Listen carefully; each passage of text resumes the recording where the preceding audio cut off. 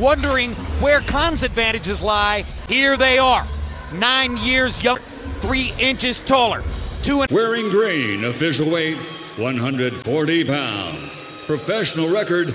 Both men have elite hand speed and real punch power. The odds too big and too tough for Zab. He was always in shape, but this looked next level shape for him. He's gonna need it. Judah says, with all his experience, he can teach which one has really been to graduate school. That's what we're about to find out. It's gonna be jab. You see the difference so far is the length of Khan's jab. Else. And I think as a result, you're going to see Zab Judah trying to fight a more patient fight, box fast like he normally does. Most of his fights, including the fight with Mayweather, Khan would prevail. Khan reaching to get Judah. Judah backing straight up.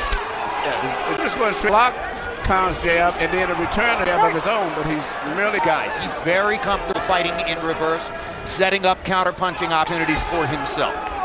And Khan is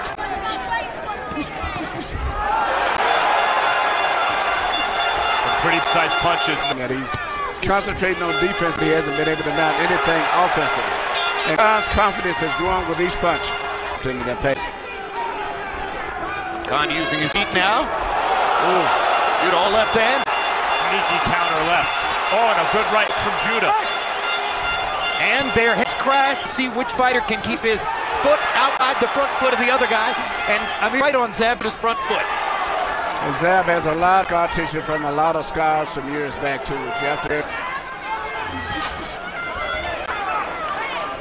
As expected, Khan more active, throwing punches in the. Hey, look. All right, listen. That first round, you over it now. All right. Get those legs out for me. Nice job. Keep moving the pace, right? Coming in with a collision of head, which happens often when you have a southpaw fighting a typical right-hand fighter. Totally accidental. Very fortunate. But all in all, the reason Pernell Whitaker said, okay, you're over it now, is that Judah only threw one. Still, it looks like there's some swelling or some mucking around that right eye. Khan is a bigger, faster guy, and he's fighting with a lot of. Well, Zab Judah told us in our fighter meeting yesterday that he is sure he's never been in the ring with anybody who had faster hands. And hands were faster than Mayweather's. Everybody who's been in the wild card gym has watched comparable. I see the difference so far is that Khan has a longer reach and he's putting his punches together. He's way more taking advantage of it, winning, and that's what's happening in this. Although Judah's deep, he's had his moments and he's avoiding and blocking a lot of Khan's shots. Doing a lot of this bothering him, and that may be a big factor going down the fight. Good quick check hook as Judah came out. Judah's always been a pot shotter, meaning he looks for openings and is hoping to hurt his opponent. And you guys have mentioned the eye. Judah's now bleeding from both the nose and the mouth. We've seen Judah's face a bloody mess. Khan forcing a right hand. Now rips Judah with the left. Jab a little bit. I mean, he's going back. He's strictly on the defense, and he's letting those sharp punches back. For a guy who was seen in the past as a fast starter, Zab Judah has allowed Amir Khan to dominate the first yet. Well, hard right hand by Khan. And a couple little bots that Khan got in. When Emmanuel mentions Amir Khan's momentum fight. And look at the size advantage. His back is considerably wider. It's around, he's moving forward.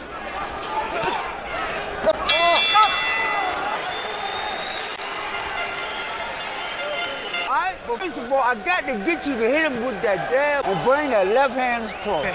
The uppercut's working good. The body shot. Zab Judah has landed 6. So the bottom line is Amir Khan has gotten out of the gate, trying to get himself started in the fight.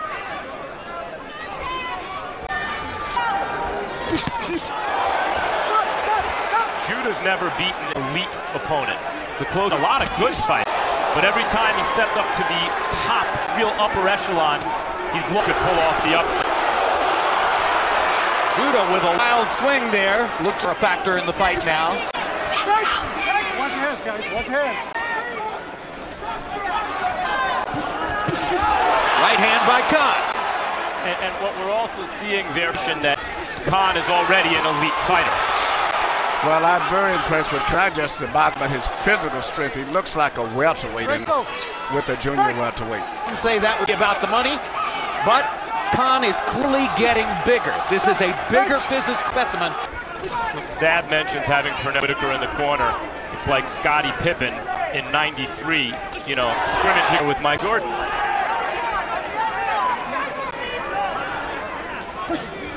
And when tried to compliment, you're wearing 16-ounce gloves.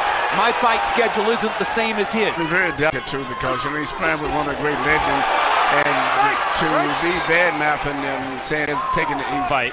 He's in obviously ridiculous shape, and he has everything to fight for here, and he's routed so far. It's turning into a sneaky left hand that he hides and then throws from the left side. The punch that in the first 3 rounds in Madison Square and almost had Cotto. Khan as close to getting caught by a couple of big rounds. Good right hand by Khan. And follows up in a hurry.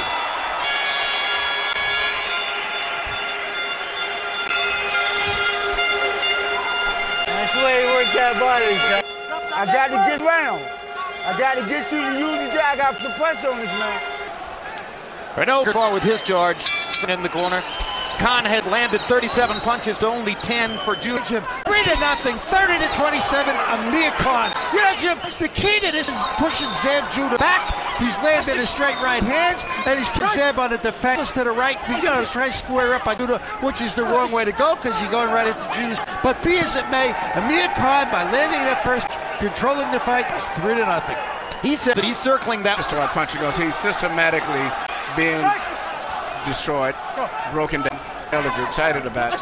He makes that little duck move, but it's a great defensive move, but he doesn't punch from that position. He should be coming to weight and shit of this man coming over his shoulders, over top of him, going to drain him. Just like I said right there, even though he's avoiding the punches, and he's physically not strong enough anyway as it is to. You know, the other thing is that Khan can hit Judah from a distance that Judah cannot. Khan is fighting exceptionally smart fight. No holding. Beginning the exchanges, finds himself trying to follow up with a few body punches, something stairs.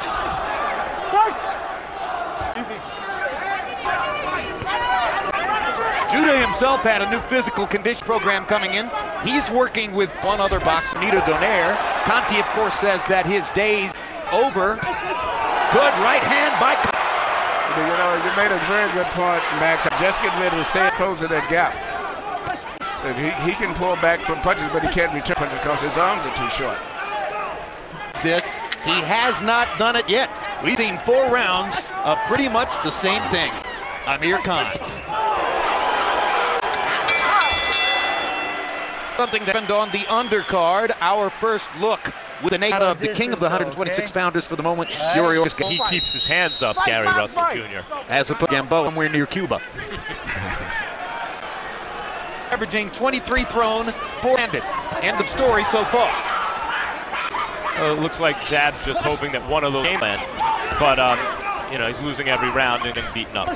He looks like he just hasn't found his way in the fight tactically. And Khan is fighting the fight perfect at the distance where he can punch effectively, and he's reduced Zab to primarily.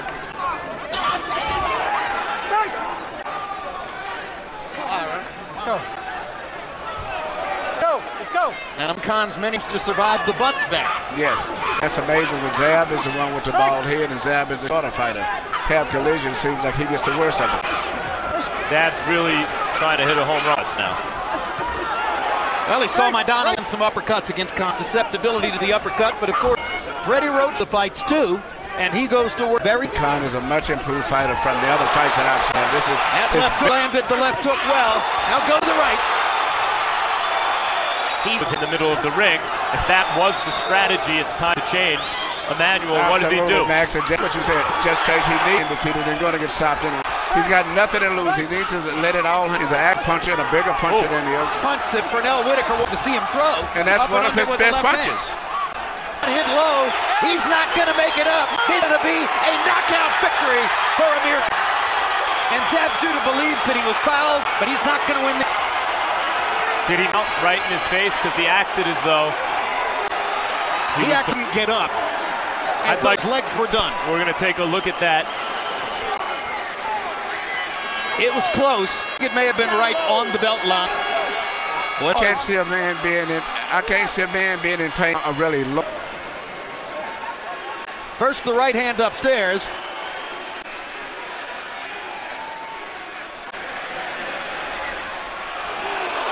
Legal or illegal, Manuel?